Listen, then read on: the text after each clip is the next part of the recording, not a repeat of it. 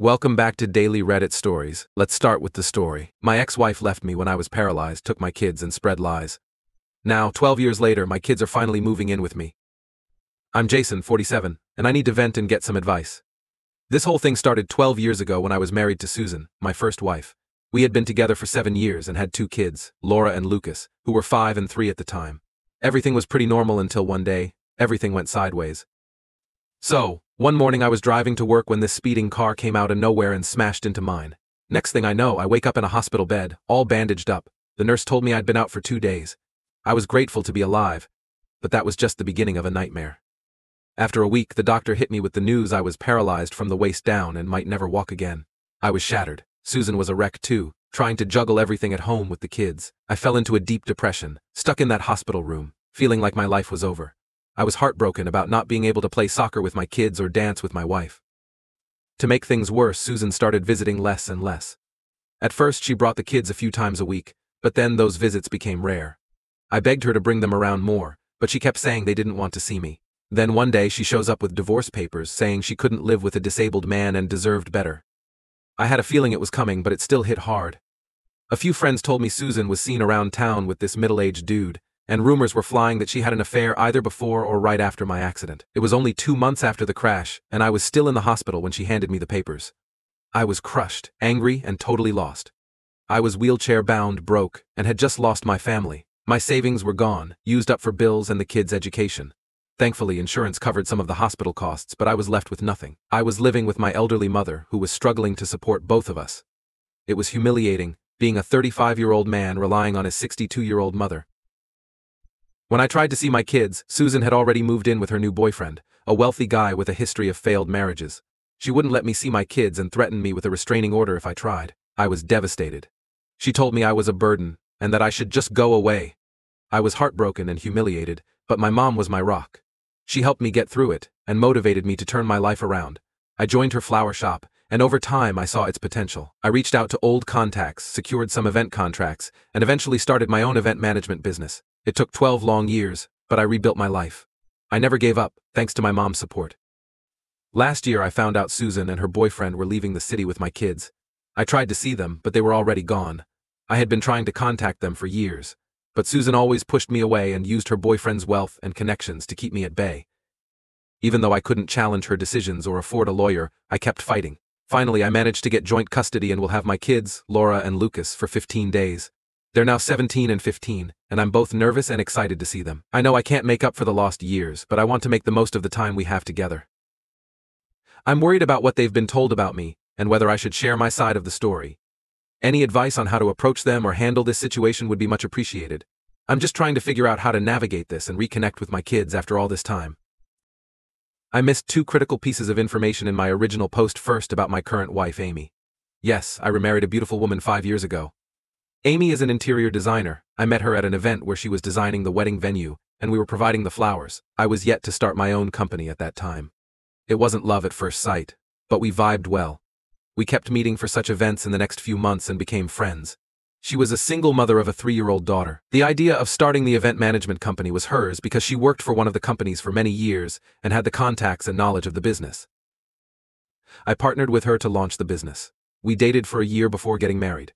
Now we live as a happy family of 4, Amy, her daughter Mia, my mother and I. Her daughter was delighted to get a granny, and so was my mother. The second information was regarding accident compensation. I was hit by a speeding truck, so ideally I should have been compensated by the logistics company owning the truck.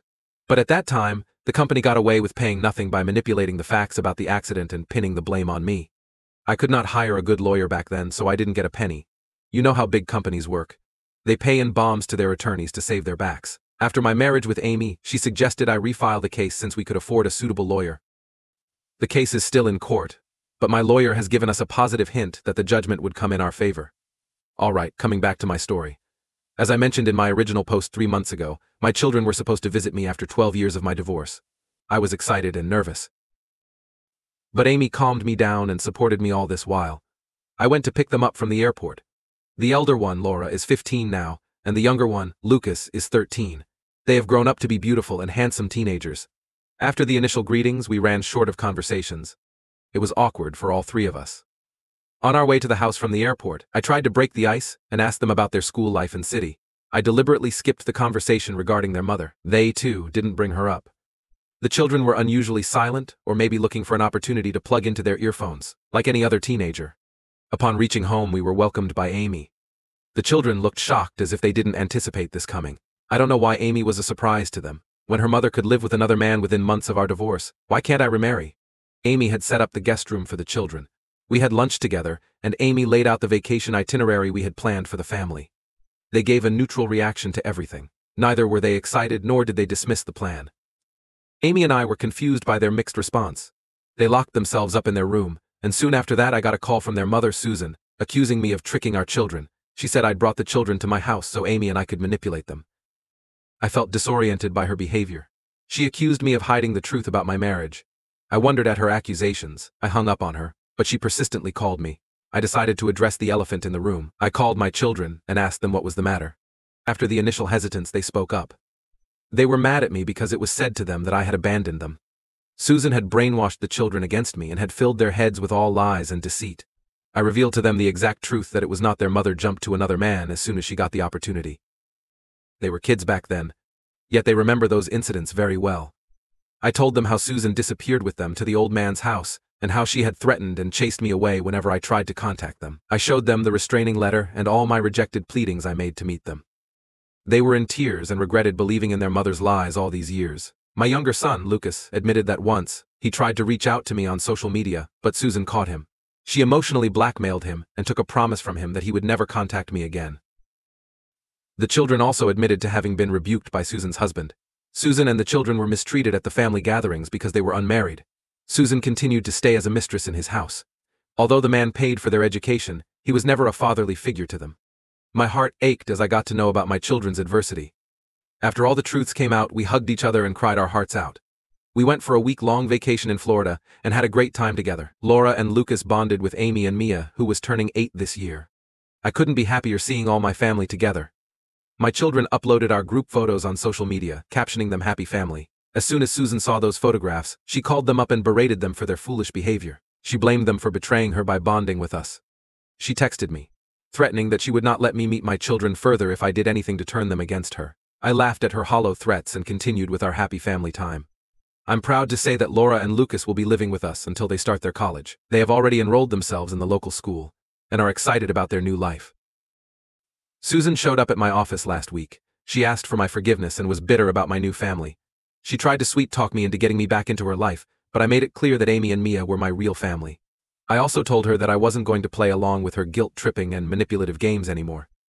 Susan's current partner abandoned her because of her unreasonable demands and manipulative behavior. Her new relationship ended, and my children had cut all ties with her. Thanks for watching till the end. Wishing you an awesome day. Feel free to drop a comment if you've got more to share. I'd love to hear from you.